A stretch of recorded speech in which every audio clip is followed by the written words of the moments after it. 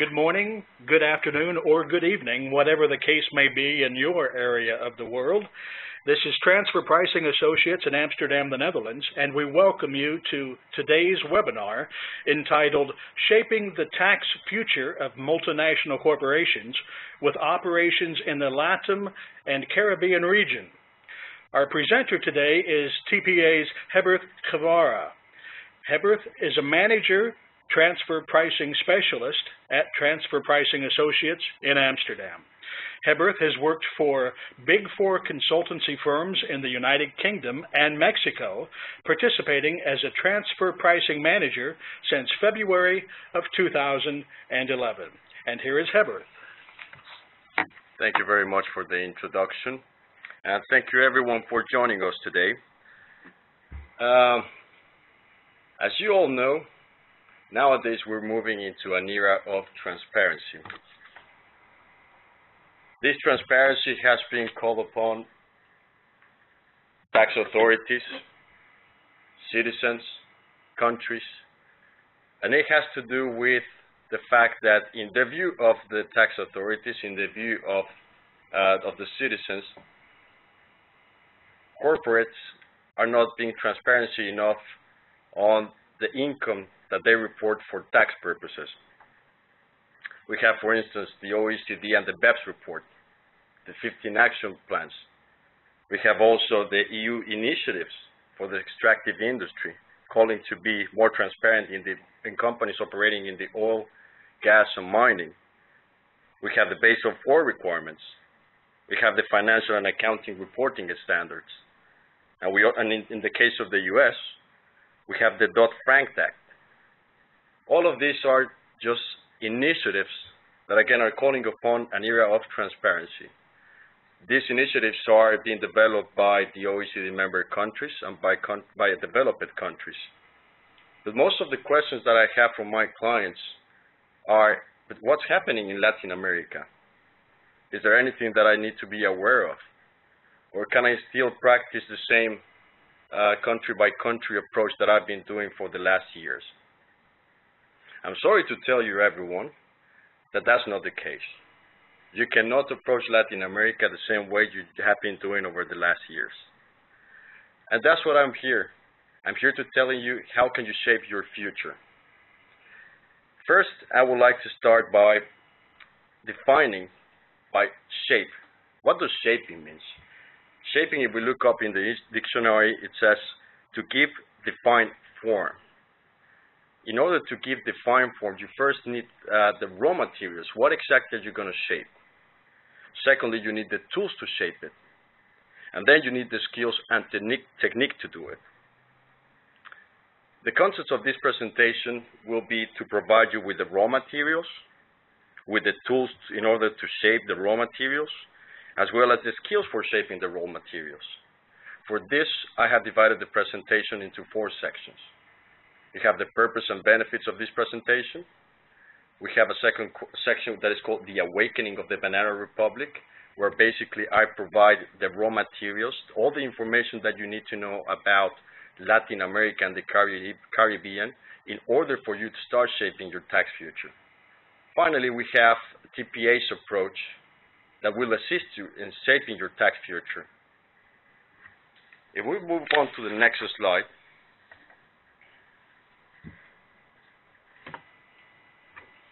speaking about the purpose and benefits of this presentation, I would like you to picture the following scenario in order for you to understand more the context and purpose of my presentation. Let's assume that tomorrow morning the board of directors wakes up, reads the newspaper, turns on the TV, and suddenly there's a news about your company. According to the news, you're not being a good corporate citizen. You're being called for tax evasion, low wages in Latin America, allegations of bribing tax officials. All in all, let's call it transfer pricing issues, international taxation. How will this impact the company? How is your company going to react? Well, first, starting by the board of directors, the stockholders, and stakeholders, they're not going to be happy with those news. They certainly want to be in control and they want to know what's happening in the company. So they're going to call most likely the CFO or the CEO. They want to know a response. Are those allegations accurate, or are we really in control? Let's be honest. The CFO is not managing international taxation, and is certainly not managing transfer pricing. All he does is maximizing the profits of the company, reducing costs, controlling expenses. So the CFO is going to look up to his left, and then he's going to look to the tax director. He's going to ask for questions. Are we really evading taxes in Latin America? Or are we really paying our fair share? Especially when it comes to intercompany transactions. The tax director, his role is not looking at transfer pricing. That's why he has his transfer pricing manager, in case the company has an in-house department. So the tax director will call his in-house transfer pricing manager and ask for a question. Are we really in control in South America and the Caribbean? Well, the in-house manager has 1,001 things to do on a daily basis. He doesn't only arranges the region of South America and the Caribbean. He goes for Asia, he goes for North America, he goes for Europe, he goes for Africa. When we call South America, there are more than 22 countries. Most of these countries require that taxpayers prepare on an annual basis a transfer pricing report, as we're going to see it later during the presentation. Reviewing more than 22 reports, having 22 different advisors in different countries, having different stories about the functions and risks and assets performed by each of these countries. As you can see, the story doesn't sound very well. It is an endless world in South America on how to approach transfer pricing. Sometimes there is actually inconsistency on how the transfer pricing is approached in Latin America. The transfer pricing manager has to have conversations with the local advisors, most of them asking the same question about the same transaction. If we look again at this scenario, starting from the bottom down, that means that the in-house transfer pricing manager is most likely not in control of the situation in Latin America. Perhaps the local advisors have made a review of the intercompany transaction, and his report indicates that there is no risk. However, that doesn't mean that it's really on a risk, and I'm going to tell you later why not. He's going to go back then, the in-house transfer pricing manager, to the tax director saying, I don't think we are really in control. You have to ask me about a specific country, about a specific transaction. At that time, the CFO is calling every single hour the tax director saying, are we really in control? What's going to be the answer of the tax director? Well, we're partially. Give me some time. I don't know. It looks like there are some inconsistencies. The advisors on each country differ on their opinion. What's the CFO going to report to the board of directors and the stockholders? Well, I'm not going to keep talking about the nightmares, and then I'm going to talk to you more about the solutions.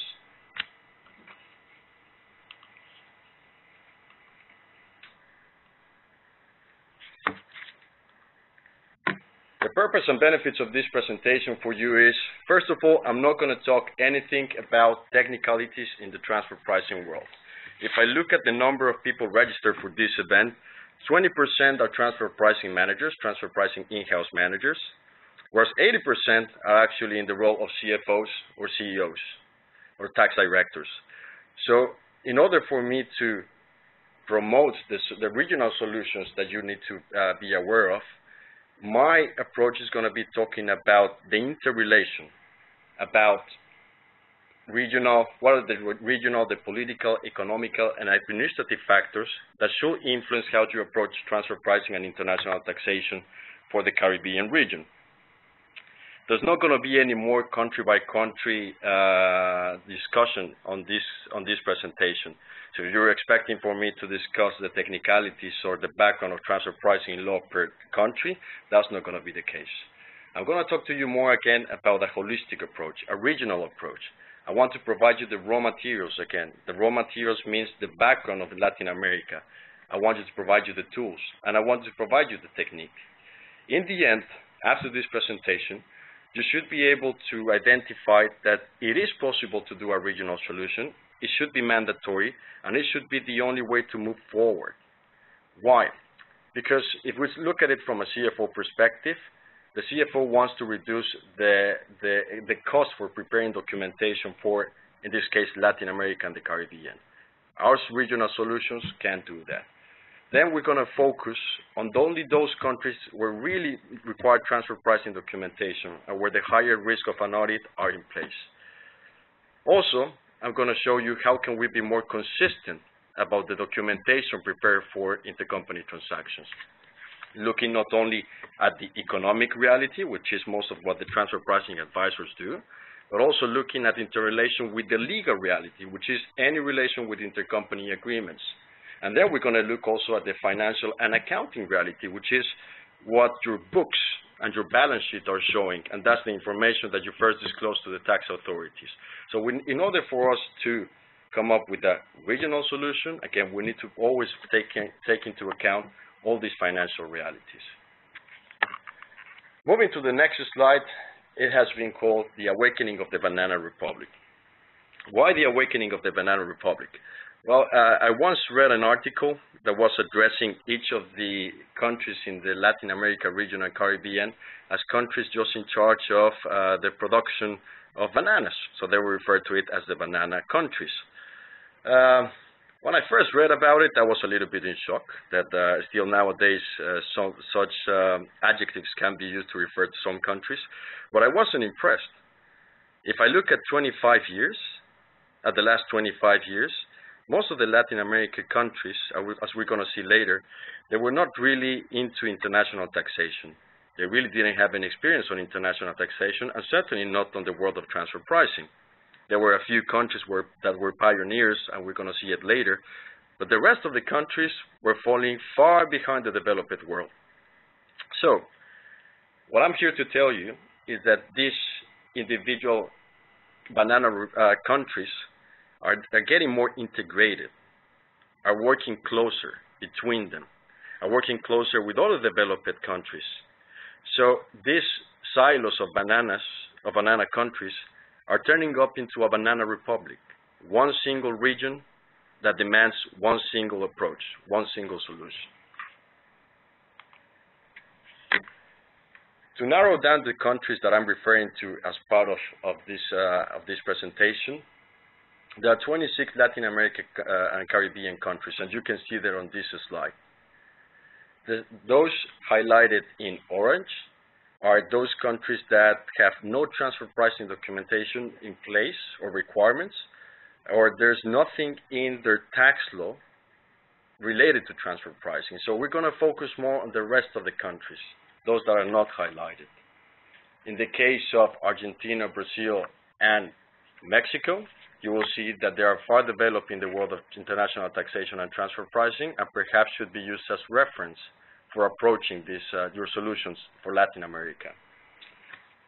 I was once reading a report prepared in 2011 by the European Commission and the European Parliament with assistance of an accounting firm, and it had to do with the framework of preconditions. The framework of preconditions is, in order to implement a solid transfer pricing system, what are the preconditions that each country should have? And there were three preconditions acknowledged in this report. First, we have the economic and political preconditions, which specifically are economic growth, diversification, and an open economy. Then we have the legal preconditions. Is there a comprehensive income tax law, a tax treaty network, a transfer pricing legislation? And finally, we have the role of the tax administration, which is, do they have the expertise in order to perform reviews on an international taxation basis and transfer pricing basis? These three preconditions, according to the report, will determine the extent of development for each country in order to assess international taxation and transfer pricing. If I look at how these three preconditions apply to the Latin America region and Caribbean, I must admit that we're certainly not developed, but we're certainly not the lowest anymore. And I'm going to show you later why. We're a little bit in between, but we're certainly progressive in the area of Latin America and the Caribbean. When we're looking forward into the presentation, I ask you to bear in mind these three preconditions so that you will identify the close interrelations between the preconditions and why Latin America is approaching international taxation the way they are doing now. Framework of preconditions, understanding the Latin America approach. As I noticed in the previous slide, the preconditions are depending on the political view, the legal view, and the tax authorities' role. In the case of Latin America, only 2 countries are OECD member countries, which means that they are not abide to what the OECD says. Those 2 countries are Mexico and Chile. That means that out of the 22 countries that really have some transfer pricing documentation or legislation in place, only 2 may abide to the OECD, and still those 2, one has its own rules. And the rest of the 20 countries, they are a little bit in between. Some of them follow the OECD models, some follow the UN model, and some follow their own approach or a different model. The expansion of taxation in the Latin America region has been increased. Now there is taxation of dividends in some countries. Before that wasn't the case. The reduction of tax exemptions is also happening. And this is just one way on how governments and tax authorities are trying to collect more taxable base. 30% of the countries, of the 22 countries under analysis, they have some transfer pricing principles. That should already tell you that if you ever get into a transfer pricing audit, 30% of them will have some sort of explanation on what the transfer pricing framework is in their country. The remaining will not.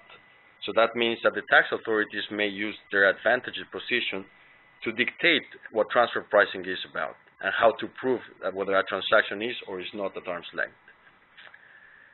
If we look at the period 2000 to 2012, corporate income tax was one of the main contributors of the ratio between taxation and GDP. It wasn't really VAT. So that means immediately that tax authorities across Latin America are increasing their efforts to tax the profits of corporations. It's not going to be VAT anymore. It's going to be corporate income tax.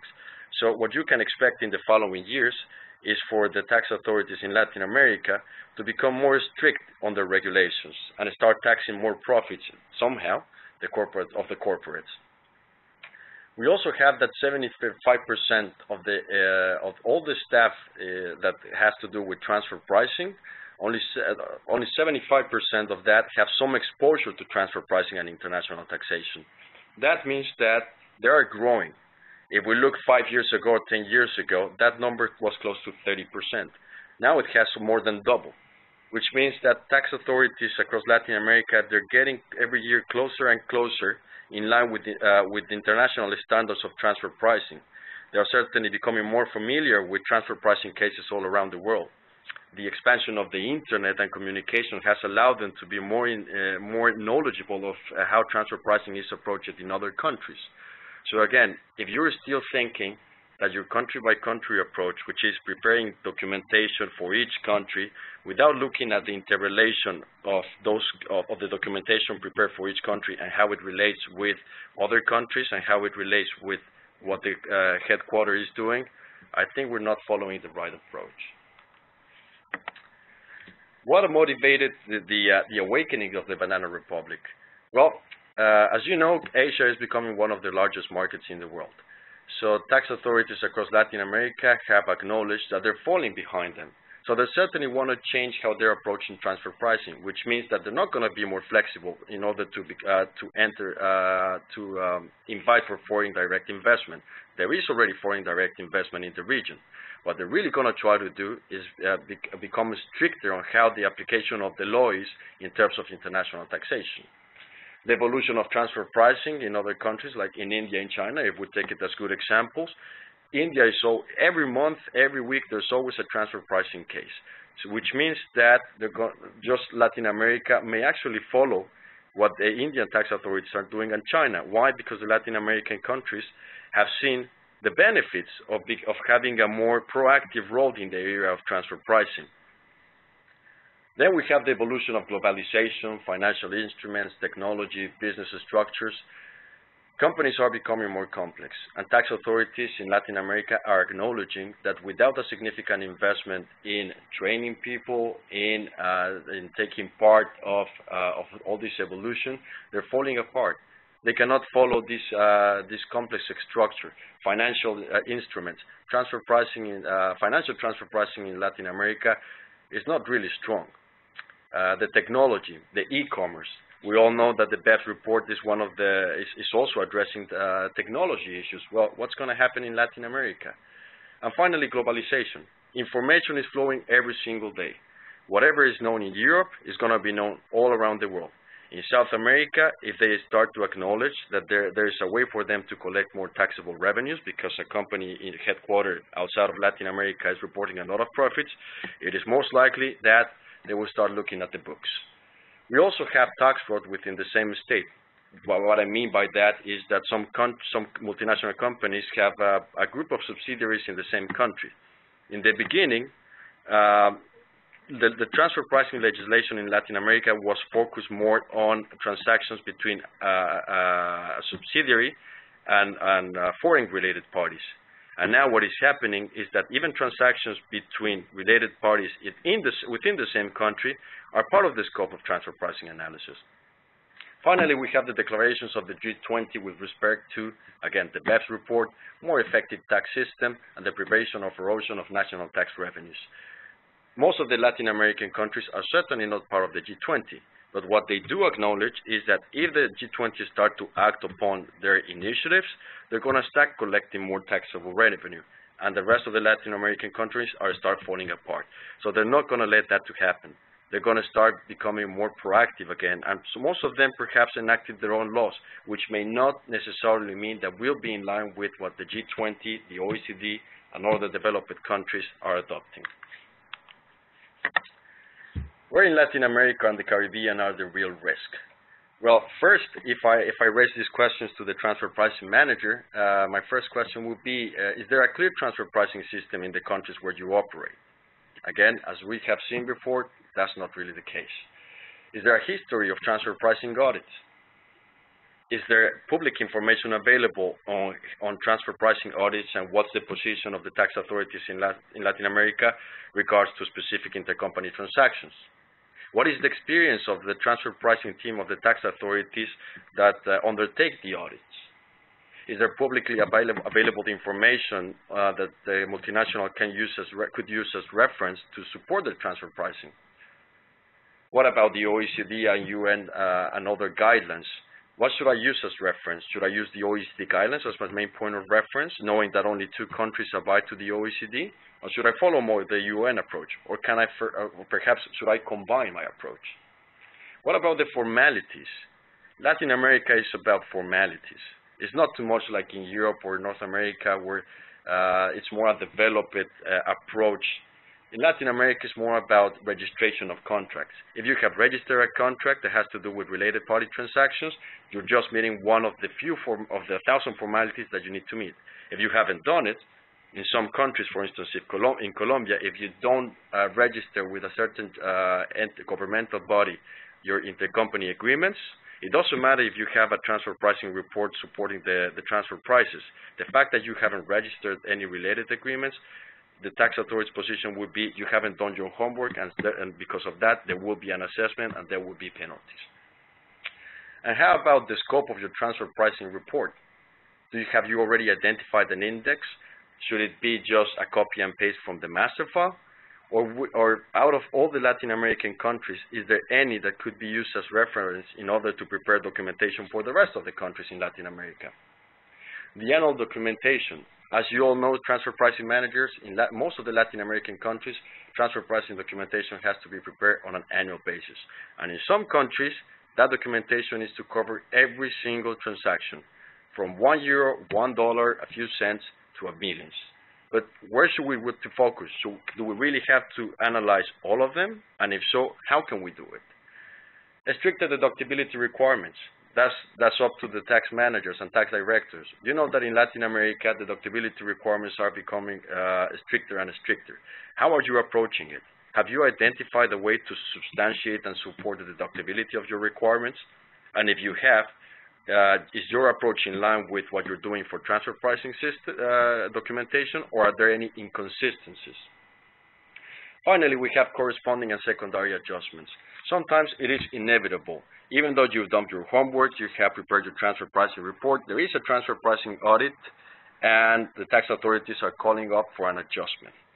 But then if there's going to be an adjustment to one party of the transaction, what's going to do the other party or the multiple parties to the transaction? Do the tax authorities have any knowledge on corresponding adjustments? What about secondary adjustments? As we're going to see later on during the presentation, sometimes that is not the case. The process of transfer pricing integration in Latin America and the Caribbean.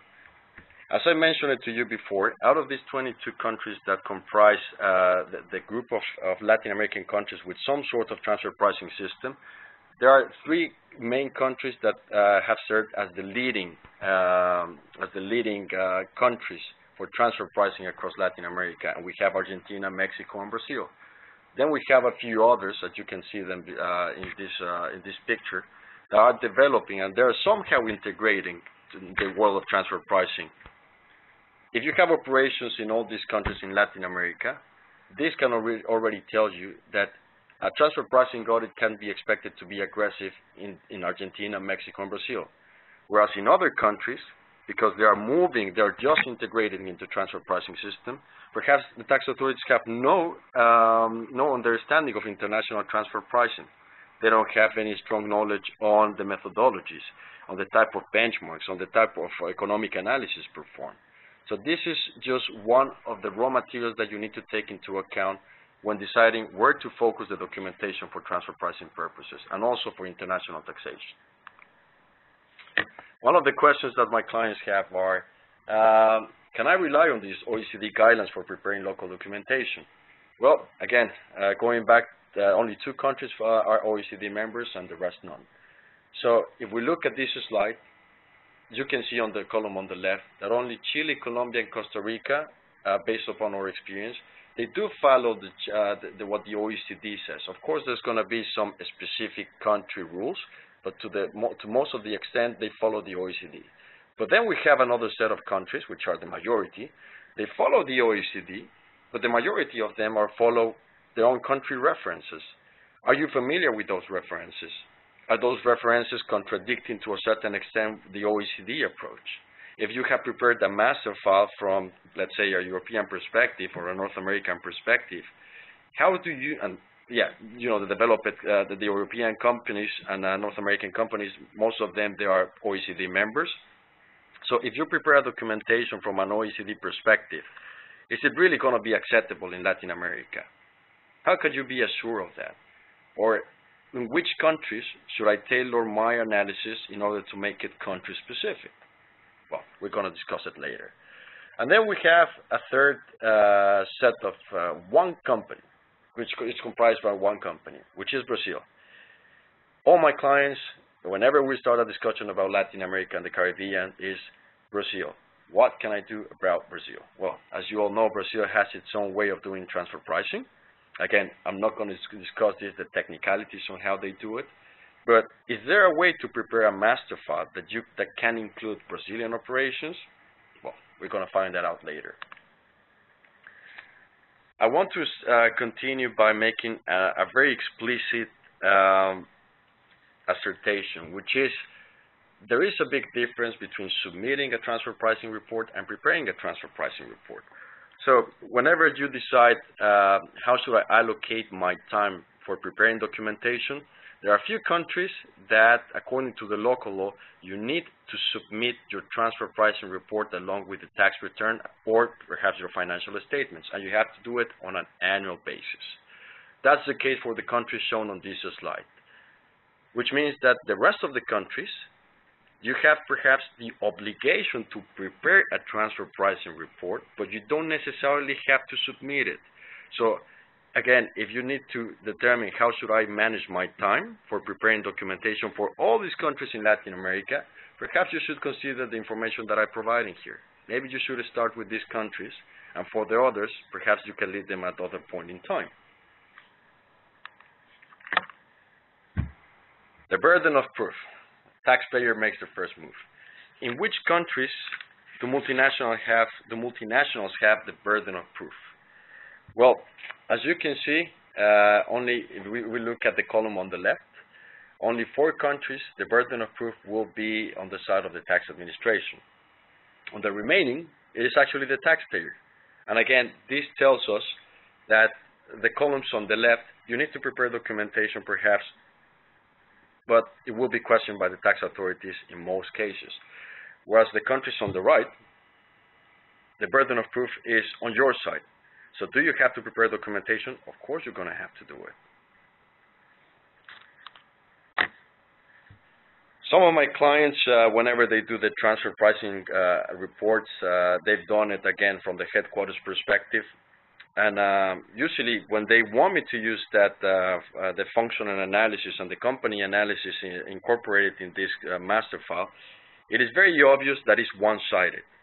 By one-sided, I mean that it tells the story from what the headquarters think is happening in Latin America and the Caribbean. But when I compare it to what is really happening in Latin America and South America, after doing some functional analysis interviews, there is a big discrepancy. So that means that the story doesn't fit. One of the parties is not being extremely transparent. If the tax authorities acknowledge that, there is already a risk in our side. In certain countries in Latin America, it is very common for the tax authorities to perform field audits. These field audits comprise visiting the facilities of the entity. If it is a manufacturing entity, they would like to have a tour around the facility, looking at the type of tangible assets used, becoming familiar with the processes, looking perhaps at some manuals, etc., etc. There's only perhaps one country, which is Panama, that again, so far, first of all, is just in the earlier stages of transfer pricing, and it hasn't really commented whether they are up for visiting the facilities of the taxpayer. But as you can see on the column of your left, in Argentina, in Mexico, in Colombia, and the rest of the countries, tax authorities at some point will knock on your door. So for those local transfer tax managers that are part of today's presentation, perhaps you're already familiar with this. Tax authorities will knock on your door, and they would like to have a look at what you're doing. So what does this mean in terms of managing your risk? Whenever you prepare transfer pricing documentation for Latin America and the Caribbean, it is advisable that someone makes a field inspection, that someone corroborates what is prepared at the central level, and try to capture in that central documentation some of the local elements compiled during the field audit. Part of all this functional analysis, as you know, ends up being supporting the economic reference that you use for benchmarking purposes. Again, the same story. When you prepare the transfer pricing documentation on a central level, and then you want to roll it to Latin America and the Caribbean, the problem is that the comparables that you have been using are most of the times not acceptable by tax authorities, because they prefer the use of North American databases or databases that include information on South American companies. So if you're using Amadeus and the tested party is not a European company, but a Latin American company, the chances are that your benchmark is going to be rejected. So, but that's one point. Let's assume that you use a database that is in line with the expectation of the tax authorities in Latin America. Then the question is, have you performed adjustments? Well, the question is, what type of adjustments? Is there a clear indication in the transfer pricing law of that country about adjustments? I'm afraid to tell you that the answer is none. Again, most of these tax authorities, or the way the law is written in these countries in Latin America, is quite broad. They refer to making adjustment to increase comparability, but they never indicate what exactly they mean by adjustments and which type of adjustments should be performed. On this slide, I'm showing you the type of adjustments that are more preferred or applied by tax authorities. Have you taken into account in your central documentation? Or are you just copy and pasting your analysis without making or taking into account this type of adjustments? If your answer is the latter, again, in the event of a transfer pricing audit, most likely your results are gonna show non-arm's length results. Moving on to the next slide, which is about the information exchange between tax authorities. few years ago, I would say 10, 20 years ago, tax authorities across Latin America were working in silos, which means that each country was looking up for just their own interest. Nowadays, they're looking that if they start working closer, if they start working together, and that's one of the key action plans that the BEPS report touches upon, which is the information exchange between tax authorities. Latin America is not going to fall behind that. The tax authorities have realized the significant benefit of doing multiple audits. If we refer to this slide, you can see which countries are usually sending requests, so that means that they are exchanging information during the transfer pricing audits, and which others are not following it. I am afraid to say that countries which are more aggressive and where a lot of multinationals have operations are those focused on the left: Argentina, Chile, Colombia, Costa Rica, Mexico, and Peru. This again gives you some indication as to making sure that whatever the transfer pricing report, whatever the information compiled in the transfer pricing report for one country, let's say it's Argentina, if that report covers transactions with other Latin American countries, you have to be sure somehow that the information disclosed for Argentina purposes makes sense also for other countries. If I speak from experience, that's not most of the times, I would like to say 80% of the time, that's not the case. Reports are prepared, again, on a country-by-country basis. The local advisor has his own view about transfer pricing. He prepares the report with his limited knowledge about the group, about the group structure and strategies, and comes up with a conclusion. And most of the time, that conclusion does not match what the transfer pricing report for another Latin America country is saying. So again, those inconsistencies are already creating you a risk. And if I'm telling you again that tax authorities in the upcoming years are going to follow the exchange of information more frequent, that means that you need to make sure that your stories across all Latin America make sense. They have to be in line in a regional basis, which is Latin America, but also perhaps what you're saying in your global master file. There needs to be consistencies among the stories, among the functions, risk, assets, and analysis. Let's assume that your company has a transfer pricing audit. Then the question is, what's going to happen? What am I facing? What should I expect from this transfer pricing audit? In this slide, you can see how tax authorities allocate their time. I'm afraid to say that most of the time, it's not really on planning for a transfer pricing audit. It's not really about becoming trained on understanding the intercompany transactions on their analysis. Most of the times, it's just, again, the formalities. It's about inspections. It's about visiting your premises and asking and asking and asking for more documents. So, if you know already this, then how are you going to approach a transfer pricing audit? Are you going to try to approach it the way you do it in Europe, which is a little bit more open up for discussion? There is a clear communication from the tax authorities on what is expected, information that you need to present, deadlines. Or are you going to just sit and wait and see how the tax authorities in Latin America react?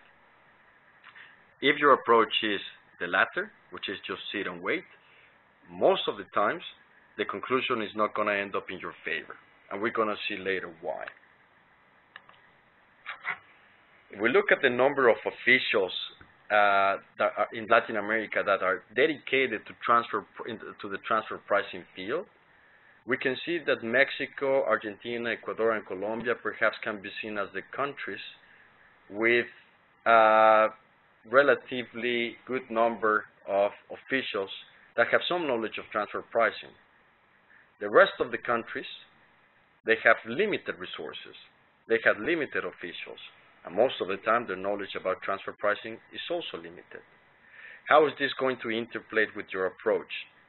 Well, if you receive an audit in Argentina, Mexico, Ecuador, Colombia, perhaps you need to be more proactive. You need to make sure that you have your documentation in place. You need to make sure that you have your contracts, financial statements, segmented financial information. Whereas in the other countries, it may well be that, again, it's more about meeting the formalities. And as we're going to see on the next slide, as we're going to see later on the next slide, you're going to identify that in some of these countries, because of the low number of officials that have to do with transfer pricing, usually they're going to try to conclude an assessment in quite a short time, and it's not going to be on your benefit. So again, you need to take into account this information in order to identify which countries should you prepare transfer pricing documentation first. Which industries carry a higher risk of being audited? Well, if we look at this slide, we can see that there are 6 industries. Again, because of the nature of the region, you can expect that extractive industries are audited on a frequent basis. We also know that there's a lot of vehicles being manufactured in Latin America, Chile, Mexico, and Brazil, Argentina, just a few countries to name. They have a lot of manufacturing and distribution operations related to the automotive industry. The oil and gas industry, well, we have Brazil, certainly is booming. We have Venezuela, and Venezuela is a country that is trying to become more open and more transparent in terms of how they're doing their transfer pricing audits and their audits in international taxation. But most of the cases, they're not, and the taxpayer ends up losing. If you are in any of these industries, again, think about how you're approaching transfer pricing in Latin America. Is there a way to hide? Now I've told you about the capabilities of the tax authorities. I have mentioned the number of officials and which countries have a significant number of officials with some significant expertise in the area of transfer pricing. But the question is there a way to hide? Because perhaps if we speak about 5-10 years, what some multinationals were doing is, I'm just going to prepare my transfer pricing documentation. I'm just going to copy and paste for the master file. I'm not going to make sure where there are consistencies across all the reports prepared for Latin America. Nowadays, tax authorities are looking at transfer pricing and international taxation on a holistic basis. A transfer pricing audit may start with transfer pricing, but they're going to make some cross-reference with information provided for customs purposes, also in the annual tax return, also with the financial reality. They're also going to look up on the intercompany agreements. And again, if there's exchange of information, all these documents and others will be requested from other countries. Most of the times, there is not consistency in all the reports that are submitted on an annual basis in order to support transfer pricing and international taxation. And you can see here the type of documents or the type of approach that the tax authorities in Latin America follow in order to identify which taxpayers are misbehaving. Well, let's assume that you get another transfer pricing audit. How bad can it be? Transfer pricing, the tax authorities in Latin America, they don't have experience. Everybody's telling me about it. But how bad can it be? I'm sure that I have a good transfer pricing team in-house. They are expertise people, so they will be able to defend what I'm doing in Latin America. Well, if we look at this table, and we took a sample of 3 countries, we have Argentina, Mexico, and the Dominican Republic. And we look at the period of 2007 to 2012. As if you can see, most of the results show that at the end of the audit, the conclusion is not going to be ruled in favor of the taxpayer. It's going to be more in favor of the tax authorities. And let me tell you something, and I'm sure that most of you who have been involved in a tax audit or a transfer pricing audit in Latin America already, you know that once the tax authorities enter into your company, they're not going to walk out without having something in their hands. It is very difficult to win an audit in Latin America.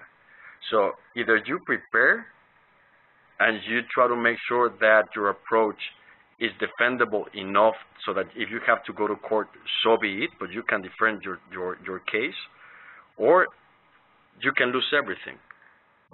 If you adopt a reactive approach, if you are inconsistent on the way of the documentation is prepared for each country, if you're not making sure that all the reports that you're preparing for customs purposes, for valuation purposes, for legal purposes, tie with what you're saying on your transfer pricing report, it is very likely that you're going to lose the case.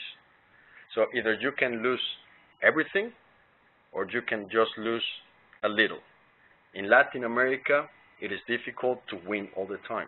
But again, if you prepare a solid transfer pricing documentation, at least you have arguments for the tax authorities not do a significant assessment on your taxes.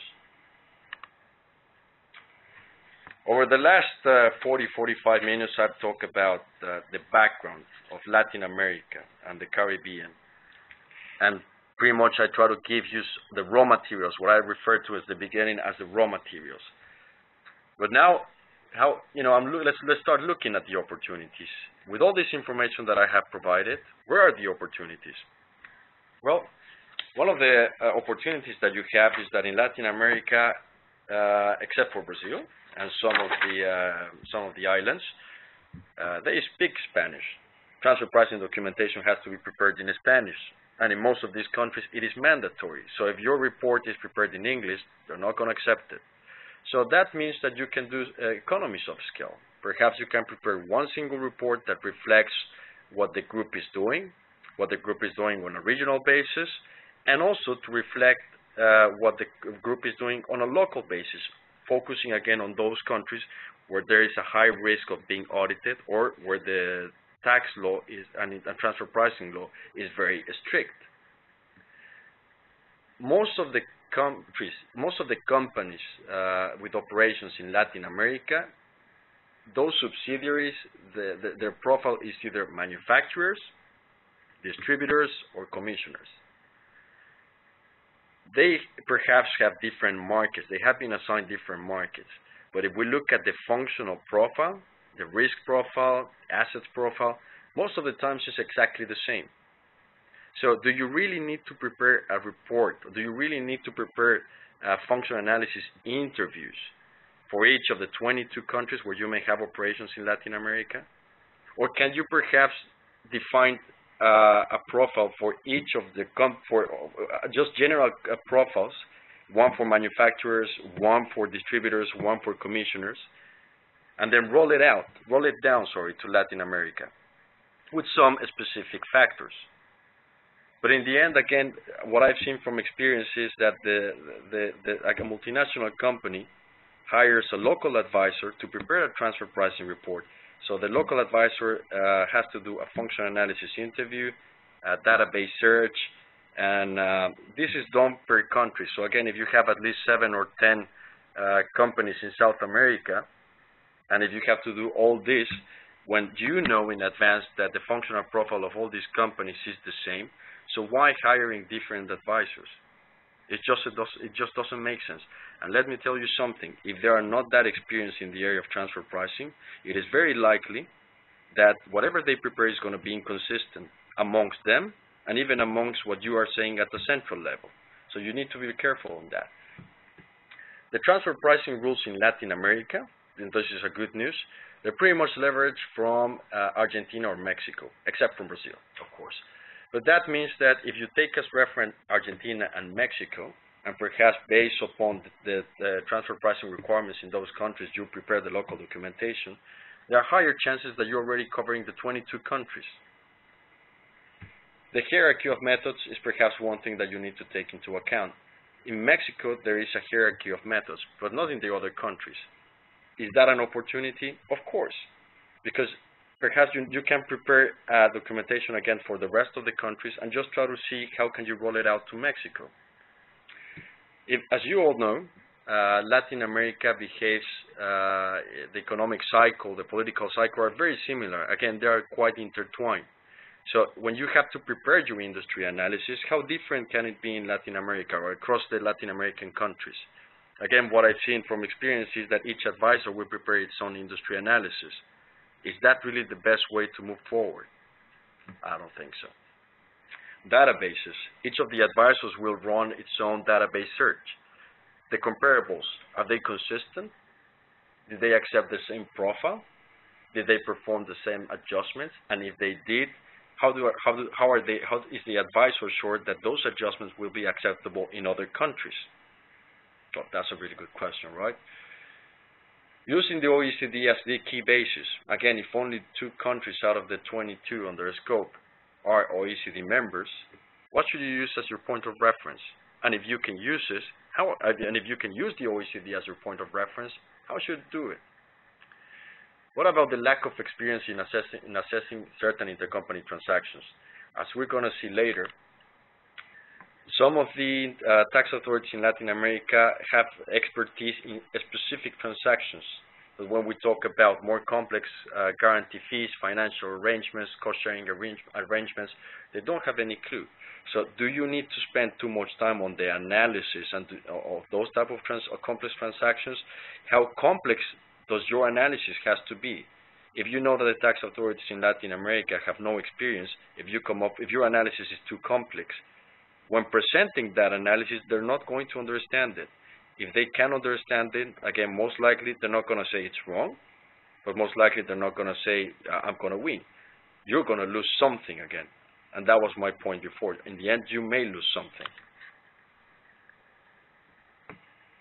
Based upon these last key points and the opportunities that I've raised, how can you shape your future then? In order for you to shape your future, I want you to understand these conclusions reached from what I presented before. You should have a look at Argentina, Brazil, Mexico, and perhaps Colombia and Ecuador as high-risk Latin American countries. So try to follow those countries. Try to follow what they do in terms of transfer pricing and international taxations. And to the extent possible, try to replicate their approach to what you're doing for documentation purposes for the rest of Latin America. In the end, they are two connected. As some of you know, Argentina introduced the 6th transfer pricing method, which a lot of Latin American countries, activities in the commodities industries are following it. In fact, some countries outside of the Latin America region are also adopting or exploring to adopt the 6th method as one of the methods to be incorporated into the law. The majority of tax authorities in Latin America and the Caribbean are not as strong in the area of international transfer pricing. Also bear that in mind when you prepare your analysis. How complex do you have to be in your analysis? If your analysis is done at the central level, where sometimes the expertise is, you need to find a way to put it in more simpler words and in a simpler approach when it comes to be used for preparing transfer pricing documentation for Latin America. Careful with being too sophisticated. Again, it may not work out in your own benefit. If you are too sophisticated in your analysis, in the analysis of licensing of intangibles, cost-sharing arrangements, guarantee fees, if you cannot explain it in a simple form to the tax authorities in Latin America, again, you may lose the case. Make sure that you carry a field audit and the outcome of that field audit is reflected into the master file, whether the central master file or the regional master file for Latin America. Make sure that those key elements are captured there. Otherwise, sometimes it is obvious that the transfer pricing report was prepared at a central level, and again, it's not in line with what is reflecting at the local level. The economic and political, legal, and tax administration preconditions that I referred to in the beginning, the majority are the same in Latin America. The economic cycle in Latin America is almost the same. The political cycle is also the same. The legal cycle is also the same. So again, when preparing transfer pricing documentation for your Latin American operations, do you really have to do it on silo basis, on a country by country, or can you really explore a more regional approach? That's a question that perhaps you want to think about. When it comes to disputes, what are the chances of winning a case? If I refer to the slide addressing that issue, well, it looks like you don't have high chances to win.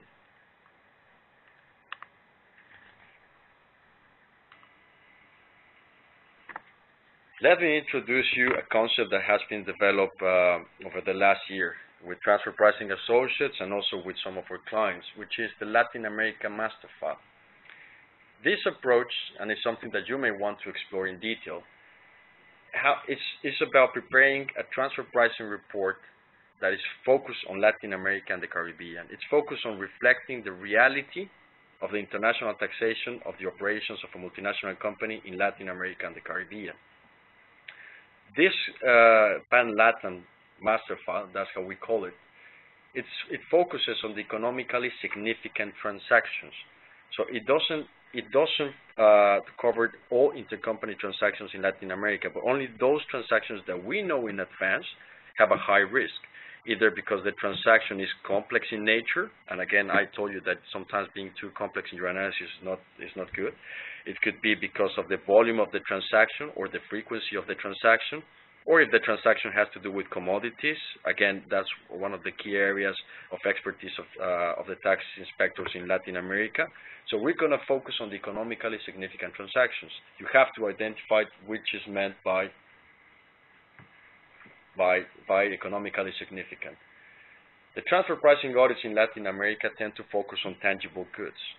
So again, if in your company, most of your transactions with Latin American countries are within the tangible aspects, perhaps you need to spend more time on the analysis of those transactions rather than on intangible transactions. Intercompany services, well, perhaps that's not only applicable to Latin America, but to the rest of the countries. Tax authorities don't like to see service charges to Latin America without substance.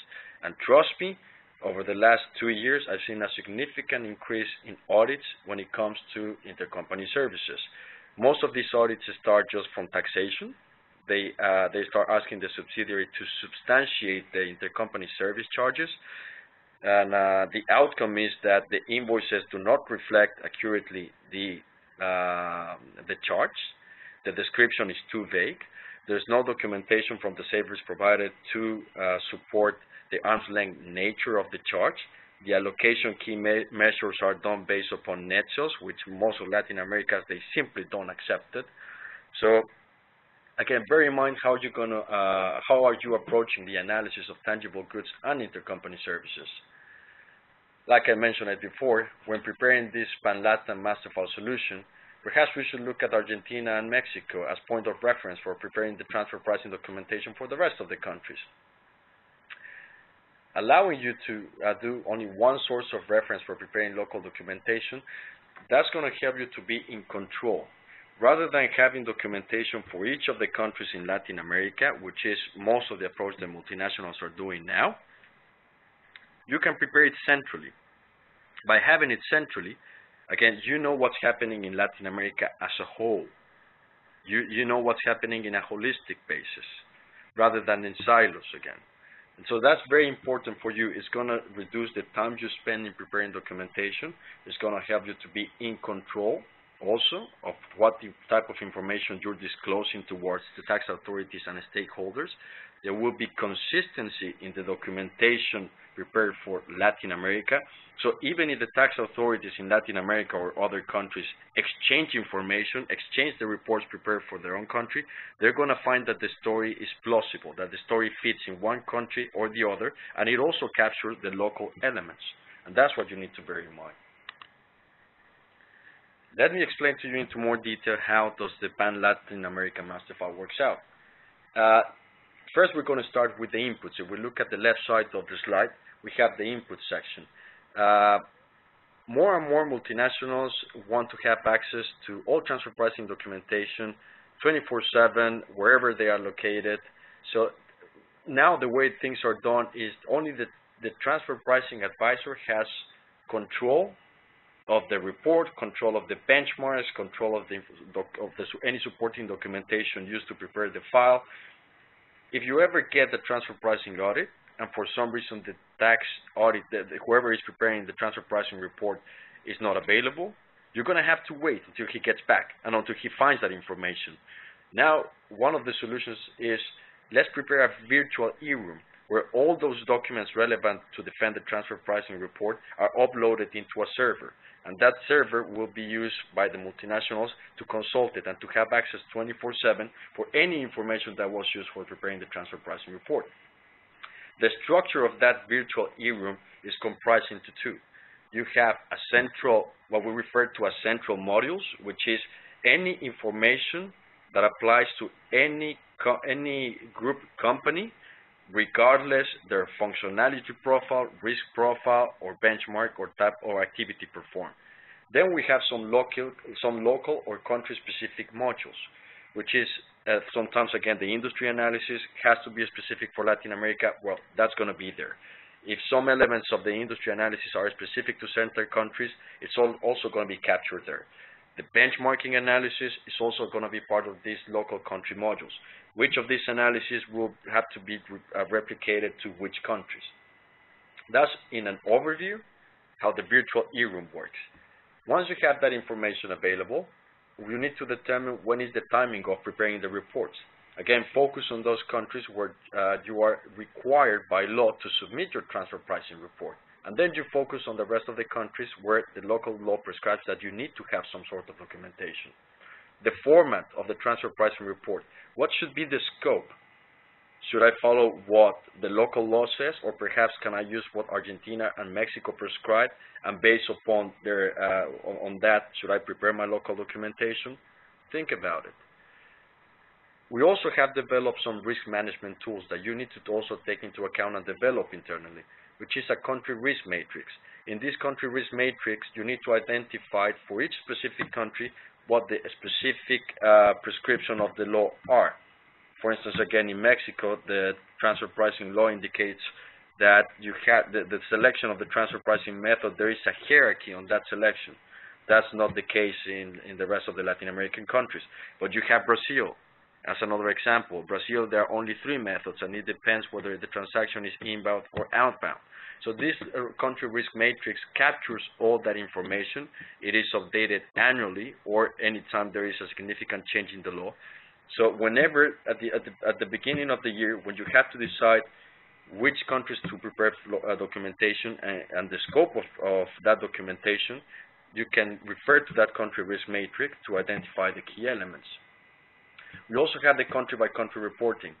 To those of you who are not familiar with this term, the OECD, through the action points that have been introduced in order to raise transparency in the tax world, there is a report called country by country, which means it requires specific information of the operations of all the group and its subsidiaries, but at the local level and at the global level.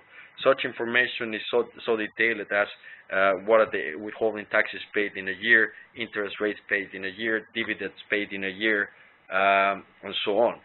So it's important for you to have a country-by-country template for internal purposes in order for you to prepare in the event of an audit. At some point, this country-by-country reporting will be turned from an initiative, which is now, that's the status, an initiative, it will be turned into law. And most of the OECD member countries, they will have to adapt it. And those non-OECD member countries, I'm sure that somehow they're going to reflect it in their law. So have you taken an approach for that? Do you know what to do, how to prepare a country-by-country analysis?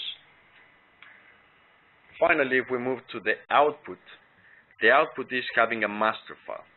This Pan-LATAM master file, again, is going to help you to prepare the local documentation. And this local documentation will be in line with the master file. The master file for Latin America is also going to be in line with other master files prepared for other regions of the world. What are the benefits of having this type of solution? Well, first of all, reducing the cost for preparing it. I'm sure that that's the benefit of the tax manager. I'm sure that's the benefit of the CFO. Disclosing a homogeneous and consistent approach. Again, if you look at if you have a look today or during the weekend, look at 5 transfer pricing reports prepared for Latin America, prepared by different advisors or even the same advisors. I guarantee you that you will find inconsistencies, especially if you look upon transactions such as licensing, financing. There are just going to be a lot of inconsistencies. And if we also do contract manufacturing, distribution, some of the information contained in those reports may portray the idea that the subsidiary in Latin America is acting as an entrepreneur. So therefore, if in your global master file prepared at the headquarter level, you're indicating that the subsidiaries in Latin America act as low-risk distributors, it's going to be contradicting what is said at the local level. Apply a standardized approach for assessing the arm's length nature. It's always good for you to, again, try to use to the extent possible the same benchmark, the same economic analysis that you're doing it. Follow it. Focus on countries representing a higher risk. As I mentioned it before, you have Argentina, Brazil, Venezuela, Colombia, just to name a few, that represent the risk. Identify and assess on a regional basis your transfer pricing, and not only transfer pricing, but your tax issues. If you have an issue about withholding taxes, if there's a change, if there's an adjustment in the assessment done by the tax authorities on the withholding taxes reported by one group company, that's going to have an effect on another group company, whoever it was part of the intercompany transaction. Do you know how to tackle that issue? Again, do you know how the tax authorities are going to do that corresponding adjustment? With this, I have reached the end of the presentation, and I would like to open the forum for a quick question and answer session. I'm just going to review some of the questions that have been introduced by the audit, by the attendees.